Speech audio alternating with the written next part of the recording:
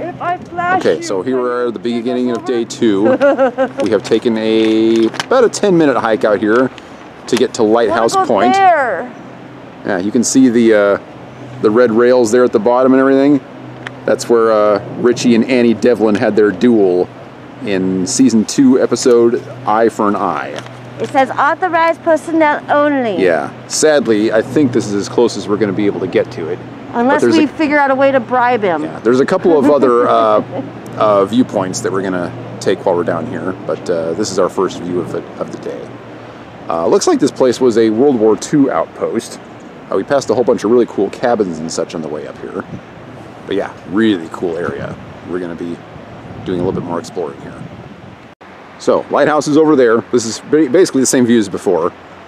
Down here through the trees, you can see the dock with that red thingy on it. This is where Annie and Duncan drank wine and made love in that same episode. This may be as close as we can get to it, but you can actually see that little red scaffolding thing in the scene where Annie approaches Duncan. So that is totally it. And you can see the island, the shape of the island. If you move over here, you can see the actual shape too. What, over here? Yeah, if you watch the skyline, the water line, and look over there, you can see where the island goes down, like in the show. Okay, I don't know if I can get that on film from here. All the way. I can see it right there where it goes down. Can't see from over here? No, not really. Oh, yep. But it's there. I saw it. So the place I just shot that footage is Point Atkinson. So if you see these gates here, you're at the right place. This is basically at the end of the main trail. And you go down. Yep, there. down around the corner to where this house is, and that's where we just were. So up here, we've got all these monstrous houses, and I'm pretty sure these were the houses that housed the World War II soldiers when they were down here. But yeah, there's like 3 or 4 of these, and they're all really, really big. Now, I'm guessing that it took quite a bit of work to build houses in this area, since it's kind of remote and the roads aren't exactly very wide. So we're going to head down this trail over here and see if we can find the other viewpoint. Okay, we've hiked a little bit further along the trail, and this area down here I think is where Richie and Annie had the end of their sword fight, based on the rock formation. I'm going to try and get down there. Not sure if we're going to be able to. There's another section over here, so we might be able to get down there. Don't know yet. And then we've got this up above us. There's like a chimney sticking out of the top here for no apparent reason whatsoever. There's just a bunch of rocks. Now, I don't know if I'm going to be able to get up there and check that out, but I'm going to try. Shan-Chan and I just climbed this hill. Huh? We got a pretty darn good look at the lighthouse from up here and the scenery. Still haven't found a way to get down to the rocks where Richie fought Annie, but we're working on it. Okay, so it was a bit of a climb, but we made it. You want to take the West Beach Trail, and it will take you right out into this little cove over here. And then from that cove, with a little bit of work, you can climb the rocks and come out here. Well, there's another trail up there too. Yeah, we may be able to get back that way because there's a plaque up there, so I've assumed that people would be able to get out here fairly easily. Trail. That one is, but if you go, when West Beach Trail goes left, you'll take a little right, and I think that's that one. But they both go out down. You can just climb over that way from West Beach Trail, or you can take that one, I think. So yeah, this, I'm pretty sure right where we're standing is where Richie and Annie finished their duel, which is pretty freaking awesome. I recognize these formations over here from the show. But look at this view. Even if you're not a fan of the show, look at this. Look at this. Wow. It was worth the climb to get out here. Oh, this is so cool. But yeah, I'm pretty sure I recognize that tree from the show. I think, I could be wrong, but I think in Season 5, Episode 1, Prophecy, Duncan has a fight out here as well with... Nuts, I can't remember that guy's name right now. The guy who hypnotizes people. Cassandra's enemy. I'm totally blanking on his name. Anyway, you guys know what I'm talking about. The episode is called Prophecy. I think that fight may have been filmed out here as well. Not entirely sure. Might have to look that up. But yeah, this is definitely from Eye for an Eye. Really awesome.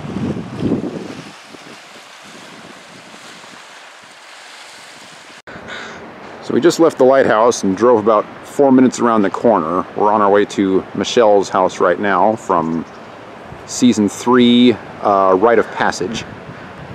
And I think this is Dale Avenue or something like that.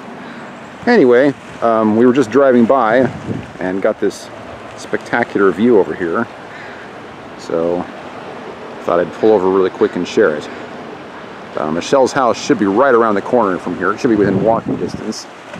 And I'm guessing the docks where Duncan fights Axel in that same episode should be right on the other side. So that's where we're headed. So I got the address for Michelle's house wrong. However, the address was correct for the docks where Axel and Duncan fight. Axel's boat was parked right here, and Duncan walks right down this path before the confrontation. Yeah, doesn't she like run up to him over there? Yep. And then Axel runs over here, and the fight starts here where he's like, "You cheated again, Axel." He's like, "I don't need to cheat, Duncan." And then the fight carries them up this way, right up those stairs right there. And then along this railing, and then that's where they fall into the water, and Duncan has his quickening right here, while Michelle watches from right there. Okay. This is pretty cool. Jump in the water and I'll take a picture. Okay, honey? Not happening. But we're definitely taking some photos here. I mean, check out the view. Got this awesome view over on this side. And over here.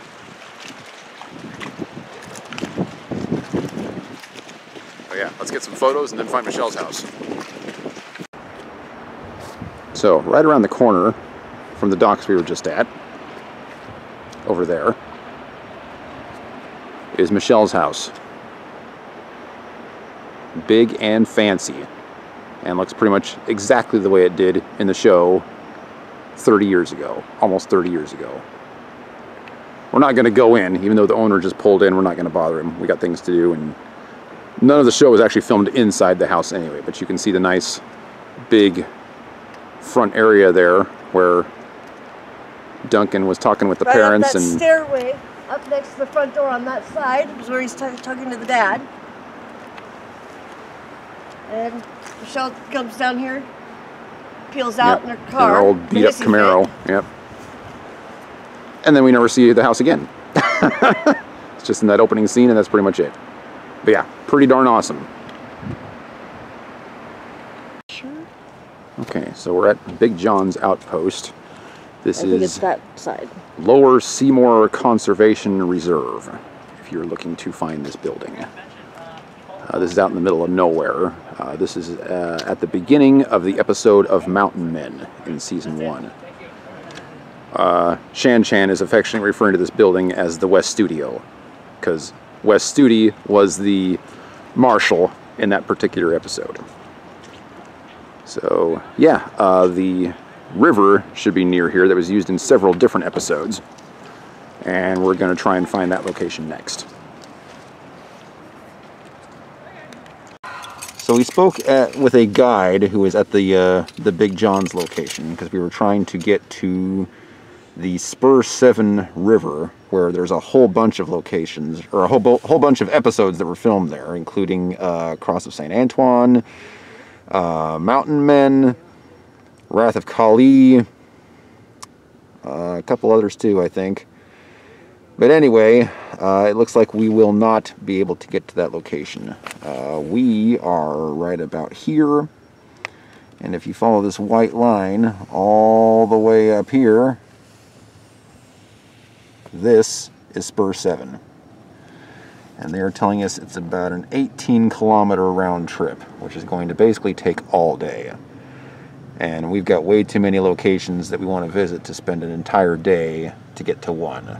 So, I have heard that on one of Andy's past visits here, he got a guide to take him and his team up there.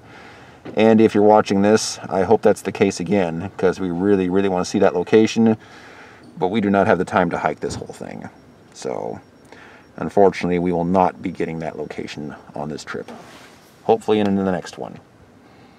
Over there, that's Bear's So we're up here at the Mount Seymour Resort, trying to find Duncan's cabin.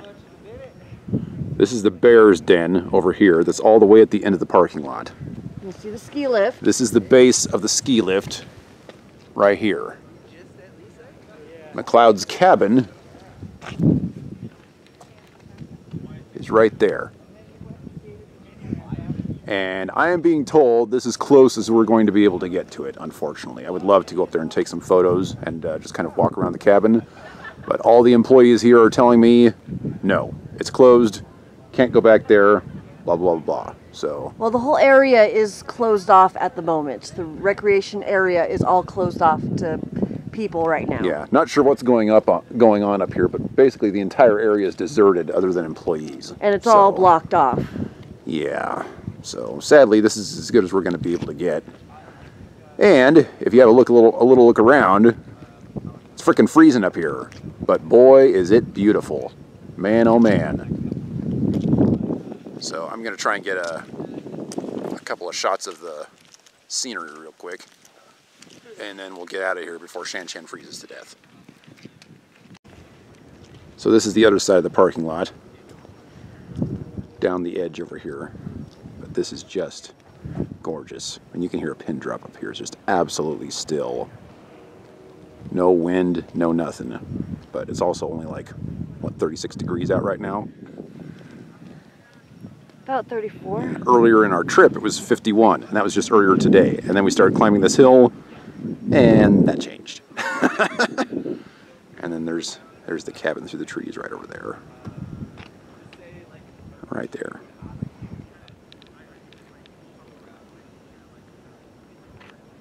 Alright, well there's no point in hanging around here anymore if that's all we're going to get to see, so might as well get out of here and head to the next place. I would like to point out, I don't know how long the snow has been here, but the roads are completely cleared off. You'd never see this in Oregon. We get a half inch of snow and people panic. As you can see, we got plenty of snow out here, and it's very well taken care of. The roads were fine. Score another point for Canada. Alright, the wind's picked up a little bit. We're on our way back to the car to head over to Stanley Park, where some scenes for the Return of Amanda were filmed. But I just wanted to get this real quick. Another fantastic view. A little disappointed about the cabin, but I can't say I'm sorry we came up here. Alright, just got to get one more shot before I leave. How freaking beautiful this is. Oh, it's gorgeous. Holy smokes, it's cold. It's not too bad when it's just that wind. So we just got to Stanley Park. This is probably going to be the last thing we get done today before the sun goes down. And we've just hit the first viewpoint over here. It's right out of the parking lot. Right there, you can see the sulfur piles where Duncan and Grayson have their battle. I'm hoping to get a better shot of these later. We actually cannot go there because it's not open to the public, but we're going to try and get a better shot than what we have here. This is the Lions Gate Bridge that goes across. We've already driven across this a couple times today. And we're going to try and get down to the base down here, which is where Duncan and Amanda get shot. But we haven't found a way to get down there yet. We're working on it. And then we get treated to this.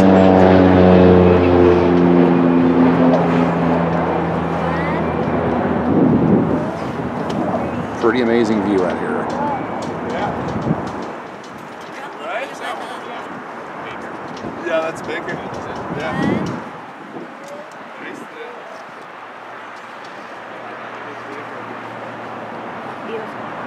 I think I can see the ski resort up there on the top of that hill. Can you? Oh, you think that's it? Yeah. I think that's where we were earlier. Okay, moving on. We got things to do and time. Okay, so we found a pretty darn good location. We're on this little beach here. This is where Duncan pulls Amanda out of the water after they get shot at the end of the Return of Amanda episode. So it's right there with Richie. Here's the down steps, where Richie comes down these steps after he's done videotaping what happened. And the camera shot is from this direction with the bridge in the background. And, as promised, this is probably going to be the best shot of the sulfur piles that I'm able to get. They're beautiful. Yeah. Look at that. Awesome. That's a great shot. Pretty cool.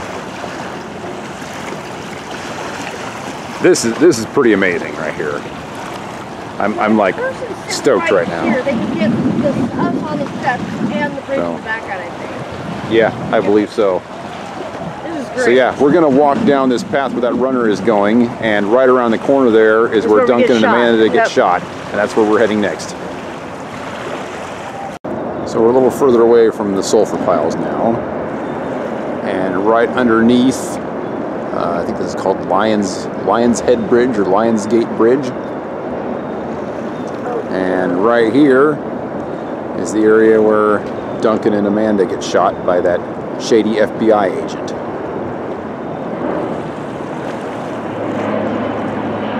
Yeah, this bike path seems to go the majority of the way around Stanley Park. We've still got a whole bunch of Stanley Park locations that we need to hit. Not sure if we're going to get to all of them today. If we don't, we will start here tomorrow. So that is the plan moving forward.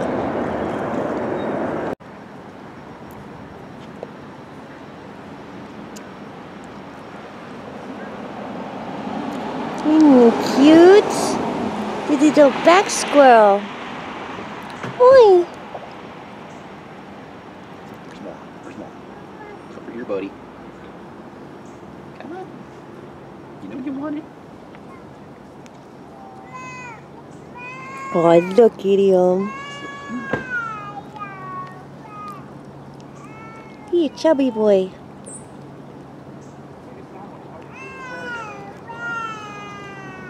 Come on. Another piece right here.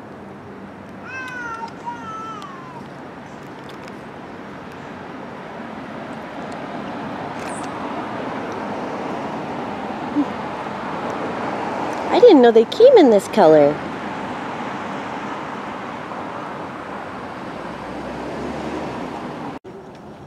Okay, so we're still in Stanley Park. We had to walk about a kilometer to get here.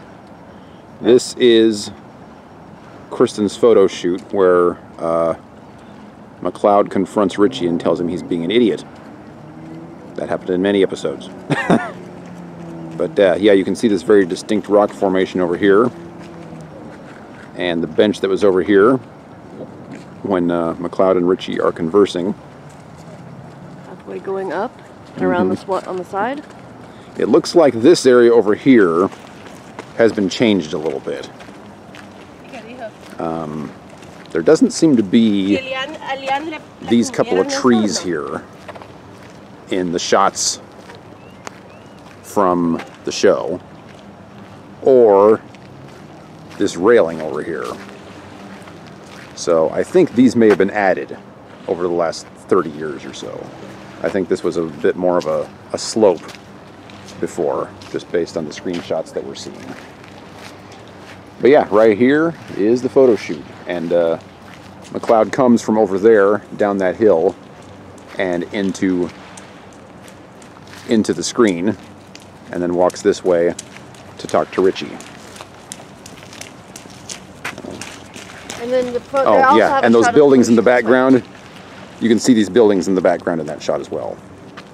Plus, if you turn around, there's also another shot this way as well for the photo shoot.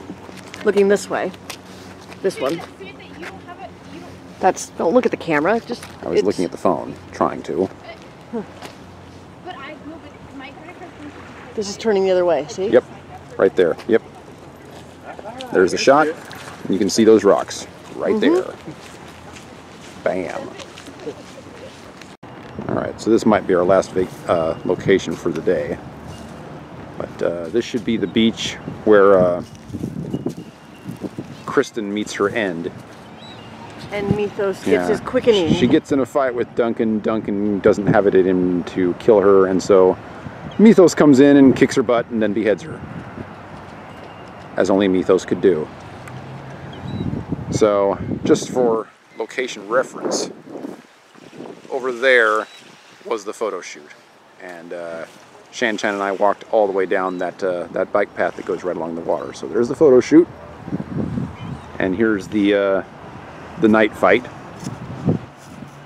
And where Kristen croaks.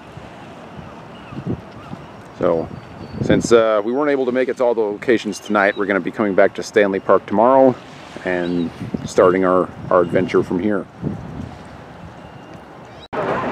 So Shan Chan was hungry, so we decided to stop at the Blarney Stone for something to eat. Supposedly, this is the pub that was used for Season 4, Episode 1, Homeland. Not sure how much of the bar is going to be left in there, but we're going to go check it out. Alright, we're inside the Blarney Stone, and it has changed a lot. The place is barely recognizable. This is the bar that Rachel was working at. You can see the staircase in the background there. That is visible in many of the screenshots. You got the front windows here. All of them have been redone. They used to be, they used to have the crosses in them. This whole area, Duncan and Joe were sitting here, right here, having a drink during their conversation. There's railing like right here. Yeah, and there was a rail that came through here. And then you can see Rachel walk in the door, the front door, over there. Okay, so we're back outside of Blarney's. They got a little upset with me filming in there. They said it's against their company policy. So I'm going to shoot a little bit from outside the door here. Based on what we saw in there, the entire scenes from the episode were filmed right in front of the store here.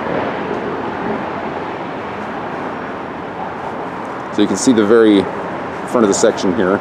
We found the spot where the sword was. We got a photo of it, and that will be included in the video. But the sword was hanging right here on the wall. In fact, the nail that was holding the box up is still there. You see the mark from it. Yeah, this is the place. It's changed a ton. They've completely remodeled it, expanded the bar, the whole shebang. But yeah, that's Blarney's, right next to Blood Alley Square. If you want to visit it.